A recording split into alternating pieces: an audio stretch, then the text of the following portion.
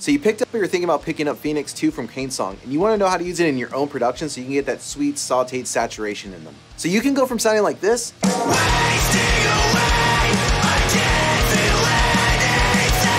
to sounding like this.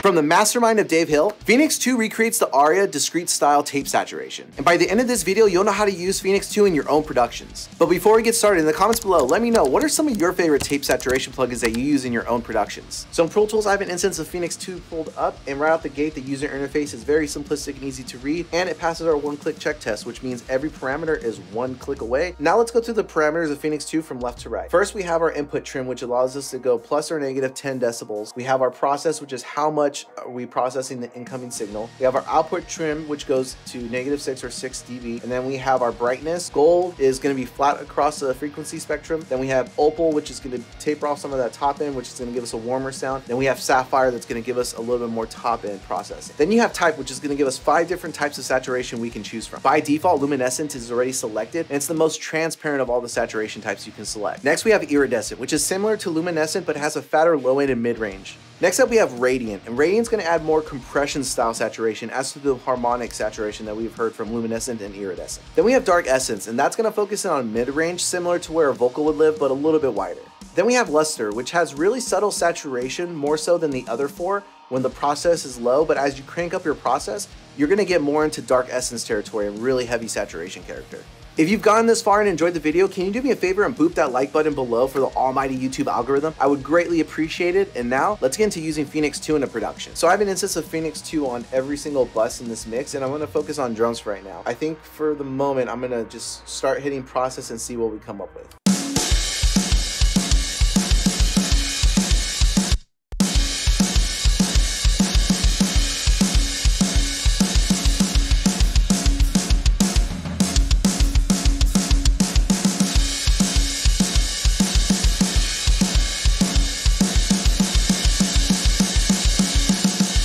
So remember from earlier, iridescent adds more low end and mid. I want that low for the kick, and I also want it for the toms in this track as well as the snare. So I think I'm gonna go with iridescent. I'm liking what gold is sounding like. Opal was too warm and sapphire was too much top end, and the cymbals are already pretty loud, and I don't want to readjust the mid. I'm gonna play with the process a little bit more.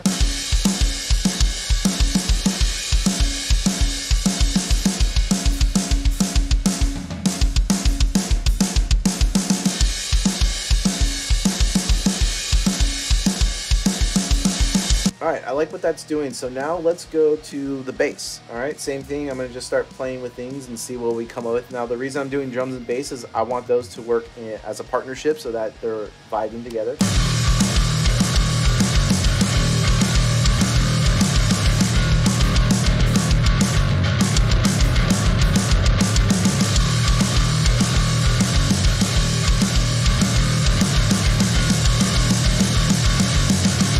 Dark essence just takes it to another level. I think I was liking what iridescent was doing on this also.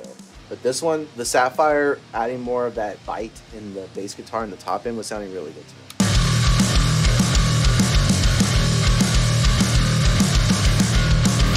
The top end in sapphire is complementing what iridescent is doing with the low and the mid range of the bass.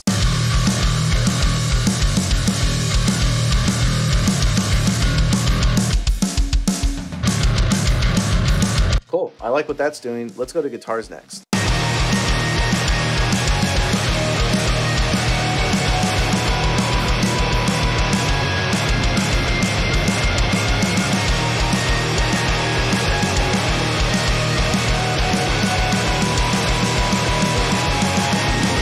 So what I'm listening for is I have drums and bass going, and I want the guitars to sit in the mid-range, but I also want that top end not to compete with the cymbals. Right now, luster and luminescent are the 2 I'm leaning towards. I'm trying to fine-tune it right now. Luster just makes them sound wider.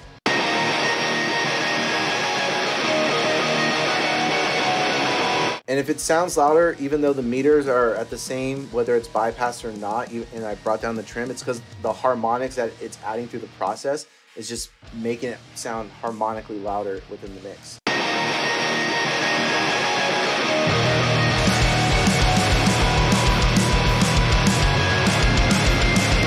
Alright, that's where I want to leave it for now. Next, let's go to post-production.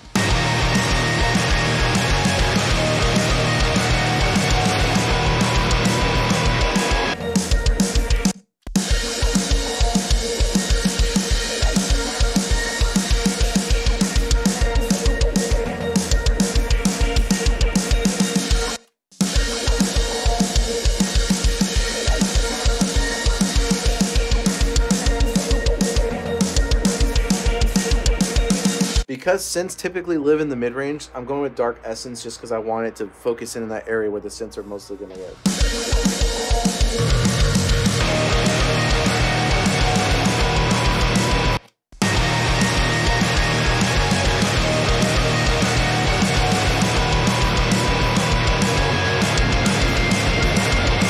Awesome. Next up is vocals.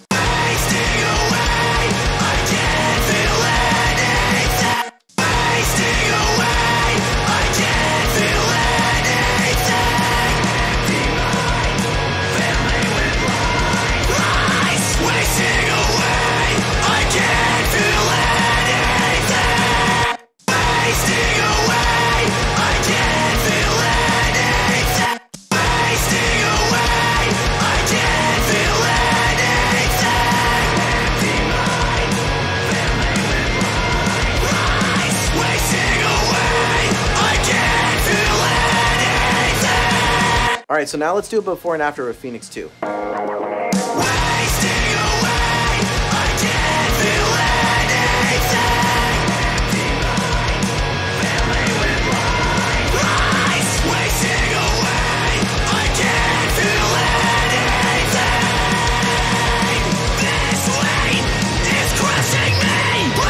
If you enjoyed this video, you'll like our other videos in this series on saturation plugins, so be sure to click on that playlist and I'll see you in the next video.